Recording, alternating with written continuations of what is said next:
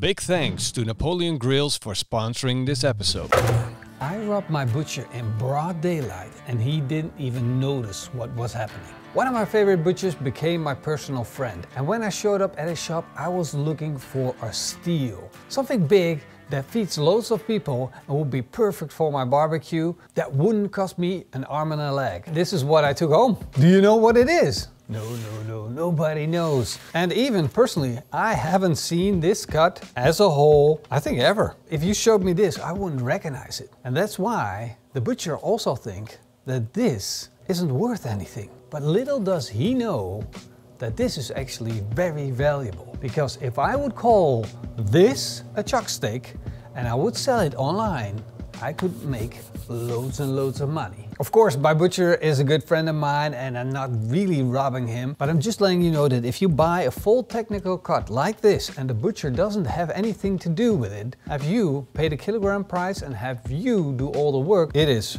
cheap as can be if you buy it as a technical cut. Of course, you're wondering, what is he on about, technical cuts? In America, they also call this the primal cut. And if you cut this into steaks yourself, you end up with a chuck steak. A primal cut into something freaking delicious. And if you look at this piece of meat, it looks like it's Wagyu. But I just got this at my local butcher with local Dutch meat. That intramuscular fat that sits on this piece of meat is just literally mind-blowing. It feels like I robbed the butcher, even though I'm not too worried that he still made some money on it. So I don't have to feel guilty, but I end up with some beautiful result. What this steak needs now is some flavor. This is my Napoleon Prestige Pro and I'm going to fire up all burners. Then I'm going to put a couple of bell peppers and some tomatoes. Woohoo!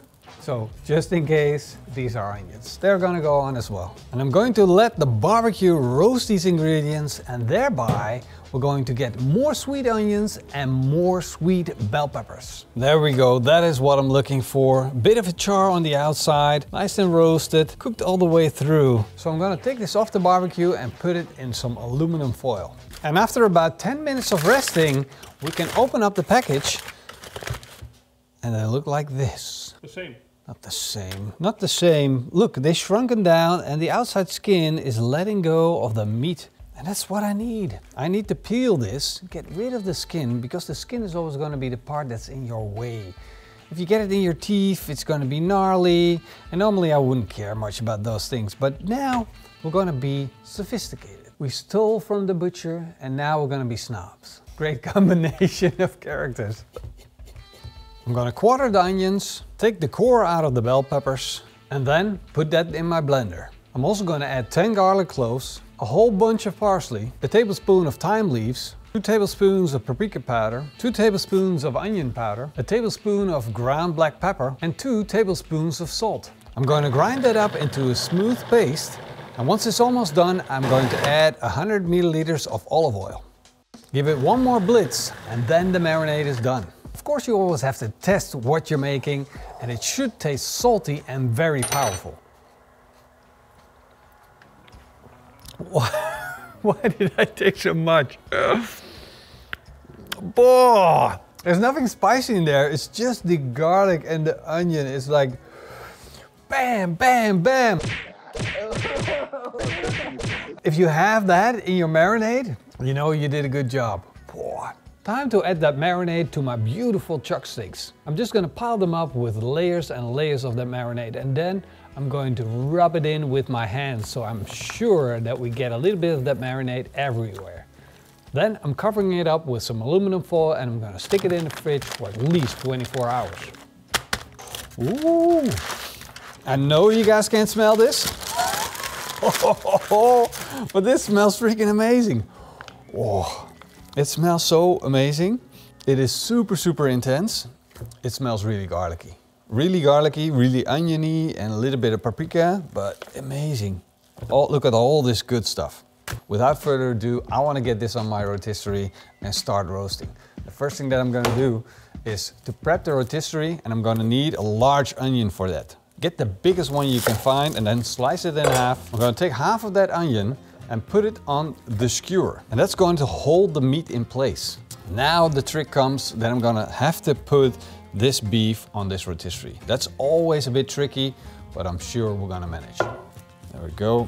And now you can see that this beef is sticking out quite a lot. Of course, I don't want it to stick out this much, so I'm gonna cut off the ends and put it on the skewer once again. Take out the next piece. And once you got all of it on, it's time to put the other half of the onion on top. Just squeeze it through and then skewer it. And the first thing that I want to do is make sure that I have this in the right position on the grill, so it's centered. Hold it right here. This is about the position, and as you can see, I'm off center and I need to go to the right just a little bit. So I'm just going to slide it a little bit, and that makes it the perfect position. Check again. That's center, that's the way it's supposed to be. Now let's get the barbecue ready. First thing that I want to do is get rid of my grill grates. Then I'm gonna put in the rotisserie. And as you can see, I need to do some adjusting with the meat.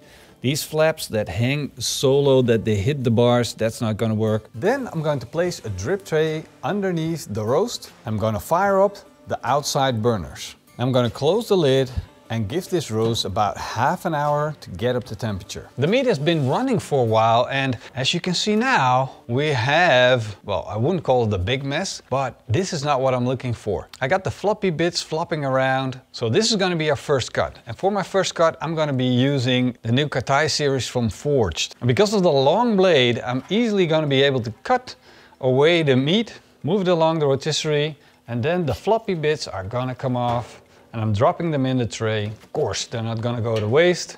And you might have already noticed that I also put some pins in to secure the meat from individually rotating. And because we don't have that weight anymore, I can now start compressing the roast again. You see what happens? It becomes a lot and lot smaller, and then I can remove the pins and it will be able to hold the meat on its own. Now I'm gonna let this rotate for a little bit longer, and then we're going to turn on the back burner. It's been 10 minutes and you can see that the rest of the meat that we cut off started cooking again. Now I'm going to put the tray back underneath, and this is the moment where I'm going to turn on my back burner. Now if you don't have a back burner, don't worry about it, just hit on all burners because I want to go full throttle. But in this case I got a beautiful back burner that's going to give me infrared heat on the roast and making the crust real awesome. Real awesome? Is that even a thing anymore in 2023? Gas on the back burner, ignition. The burner in the back is going to heat up the grill grate that sits in front of it, and every time the crunch comes, we're going to carve it off, getting the best pieces off, exposing meat to that heat, creating more deliciousness. And that is what I want it to look like. Beautiful roast chuck steak on the rotisserie. Look at how good that looks. It looks juicy. We got loads of fat rendering down. We got the chunkiness. Just look at these juicy chunks of meat. Crunchy crusts, juicy inside, marinated with loads and loads of flavor. I got some delicious sandwiches and I never tasted it before. So we're going to make a sandwich right now, just you and me. Let's put some lettuce on it and tomato. And of course, this is the moment where you can put some garlic on, but I am not gonna put some garlic on. Personally, I think the meat just tastes too good to put a sauce on it that's gonna rule everything. Sauce is the boss, that's what they call it. And there's a good reason for that, because if you put sauce on something, it's gonna take over. And this time, I just wanna enjoy the moment. All the effort, all the work that I put in to make this taste great, I'm not gonna sauce over that. I'm just gonna load up my sandwich.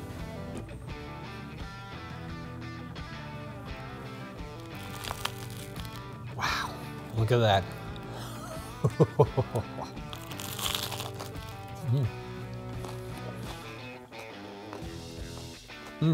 I must say, chuck steak, of course, has a little bit more chew to it, a little bit more bite, but I don't mind doing the chewing when you get this much flavor. And then marinated, wow. Hope you guys enjoyed this, and don't forget to check out the recipe. It's down below in the video description, the link to our website. And I also put in the link for my new set of katai series from Forged. So if you want to check that out, much obliged. See you in the next one.